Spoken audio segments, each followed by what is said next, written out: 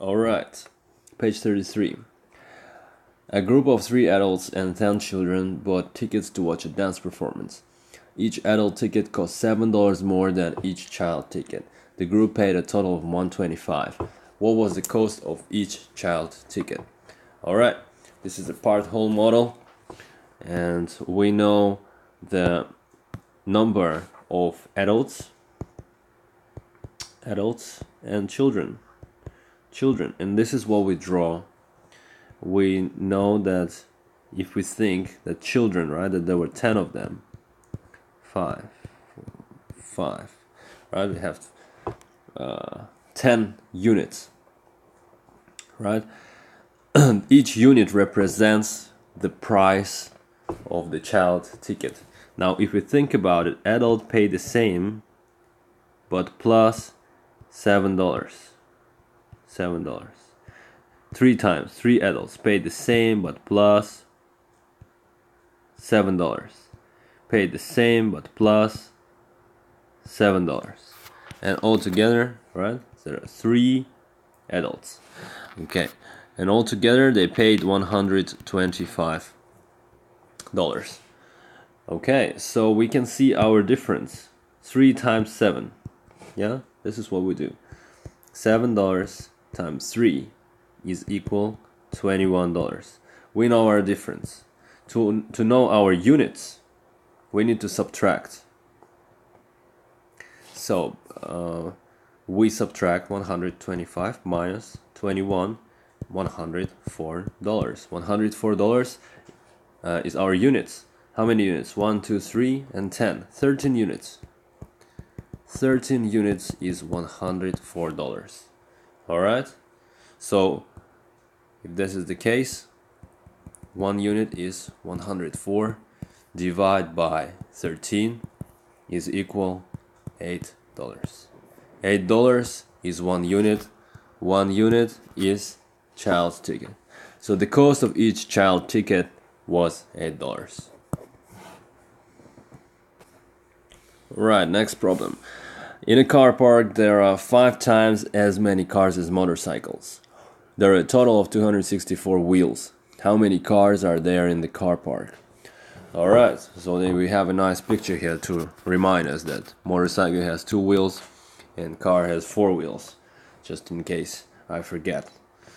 And so we talk about cars and motorcycles, right? And we know that there are 5 times as much as motorcycles. So motorcycles we show as 1 unit, 1 block, right? And cars, 5 of them.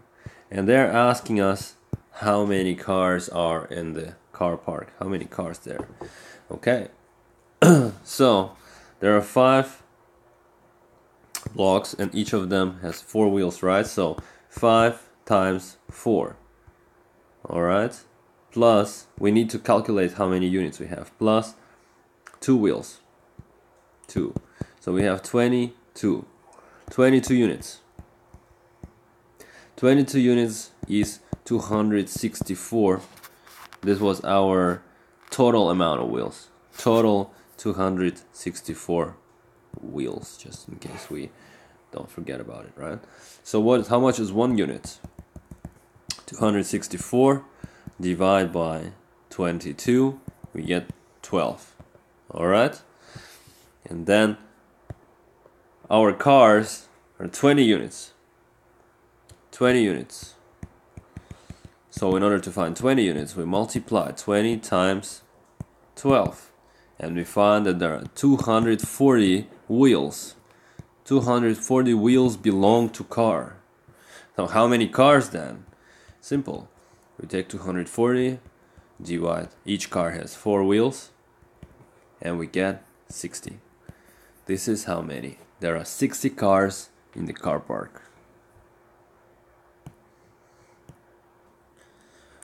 Alright, last problem on the page 34. A shop sells erasers at $1 each, and in packets of 6, 1 packet for $4. Edmund wants to buy 38 erasers. What is the least amount of money that Edmund will need?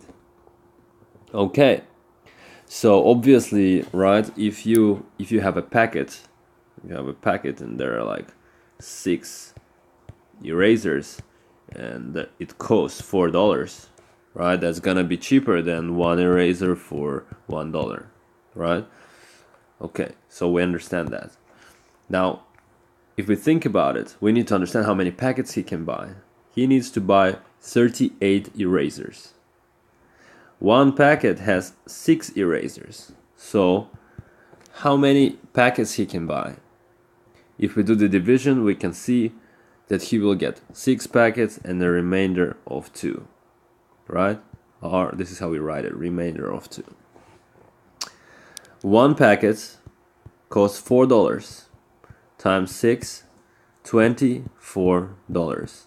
This is how much he will pay for the packets. Now, we can remember about our remainder of 2 packets. Of 2 erasers, right? 2 erasers. And for each eraser, he will need to pay $1, which will make it $2. Excuse me. Now, if you're not sure about that, you can do it in a different way, right? There is a price of $1 for the erasers that were not in the packets. How do we calculate that? 38 total erasers minus 6 times 6, right? This is the price. This is the amount of money. This is the amount of erasers in the packets, right? 6 packets, 6 erasers each. Okay, so if you calculate this, you will get the same thing. You will get $2. Now we have $24 that he paid for the packet. We have $2 for individual erasers, and we add them up. $24 plus $2 is equal $26. That's your answer. The least amount of money that Edmund will need is $26.